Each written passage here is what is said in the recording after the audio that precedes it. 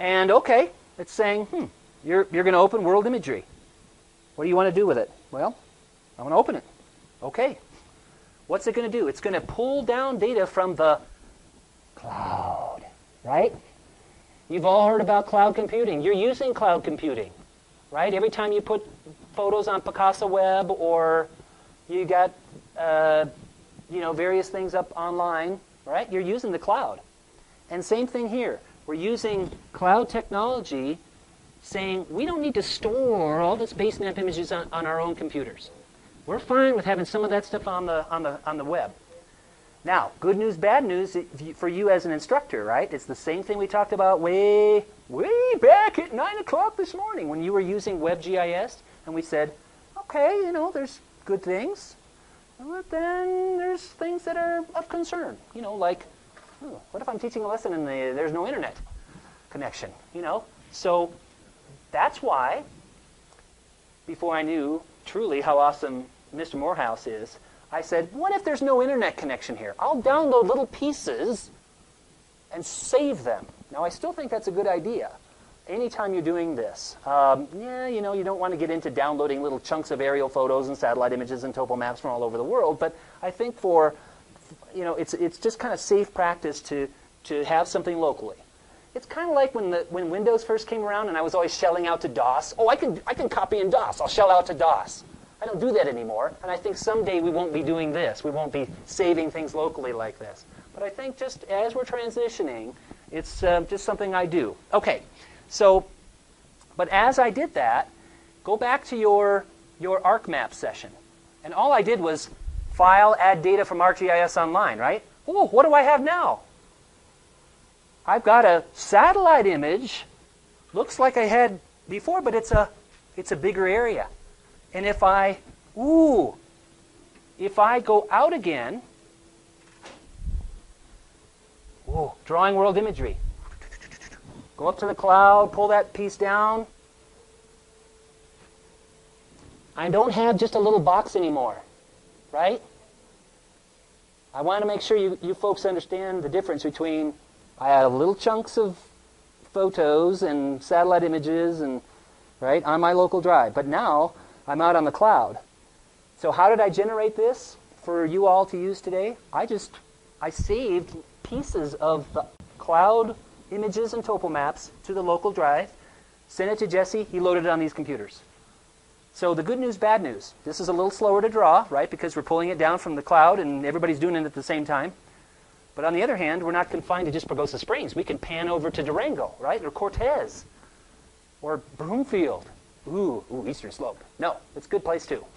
Anyway, so does that make sense? That's all I did. I went to ArcGIS Online, pulled down those satellite images and topo maps, and saved them locally. Cool.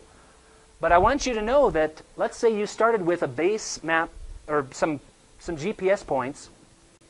Turn off all base images.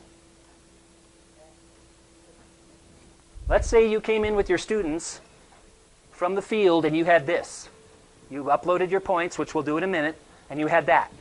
And you're like, I want a base map.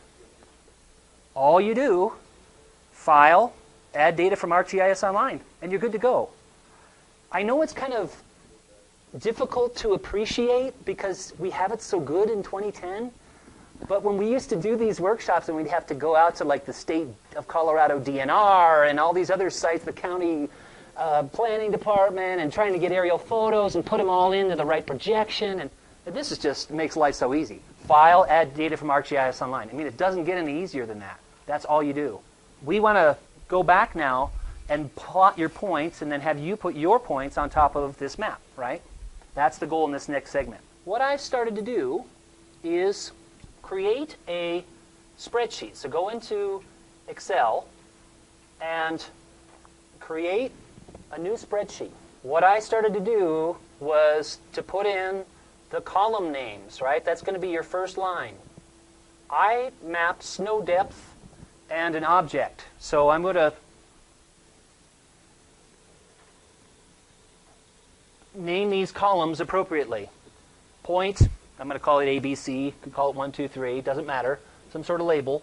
Latitude, longitude, the object, some sort of a text field, right? I called mine object, and I map snow depth. I'm also for the numeric field. It's good to put the units, right?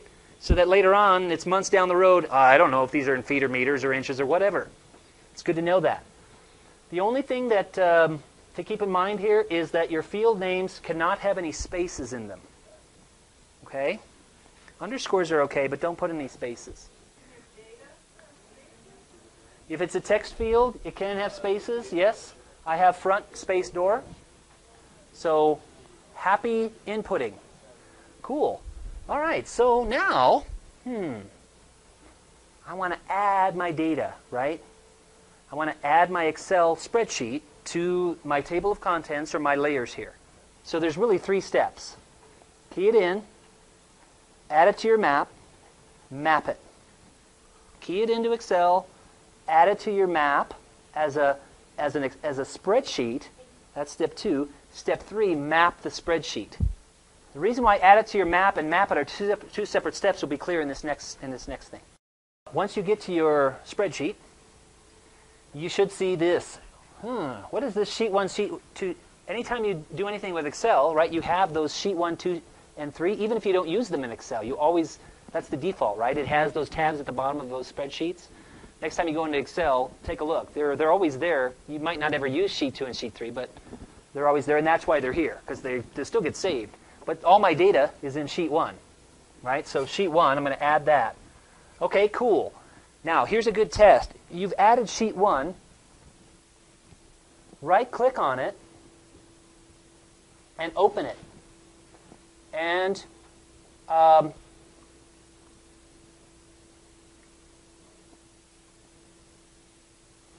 if it's good, it'll look like this, right? It'll look like it did in Excel. It'll look with real latitude and longitude values, and it'll have your object and your snow depth or your tree height or whatever you've mapped. If it doesn't look good, it's got some misalignment and goofy stuff missing, well, then you've got to go back to Excel and fix the problem. So what have we done? We've created the spreadsheet. We've added it to the table of contents. We don't see it on the map yet, though, right? Because it's not a GIS layer. It's just a spreadsheet that's added to the table of contents. So the same could be said for, let's say I took a ground photograph and I added it over here. Well, it's not really a GIS layer. You can add stuff, but it's not mappable yet. That's why we have the step 3. I've got it here. It looks good. I don't need to look at the table anymore. So I'm going to exit that. I've got this thing here. If I don't know how to do something inside a GIS, what do? If I right-click on this thing, there is a display XY data. So, yeah, you're right. The main thing was right-click on it. If it's not in properties, look somewhere else. And in this case, it makes sense because you've got XY data, right? If you come back to with the students, the good old Cartesian coordinate system, that's what you've got, right? It's a latitude, longitude. And the latitude is the Y, right? And the longitude is X. So display XY data. Remember, everything in a GIS is spatially referenced, right? It has to know where it is on the Earth's surface. Unlike some graphic you've got in Photoshop or Paint or some other program, right? Everything in a GIS has to know where it sits on the Earth's surface. It knows that your X field is longitude and your Y field is latitude, but it says unknown coordinate system here. And that's not good, right? You have to tell it that it's latitude, longitude. And you'll be happily mapping your points.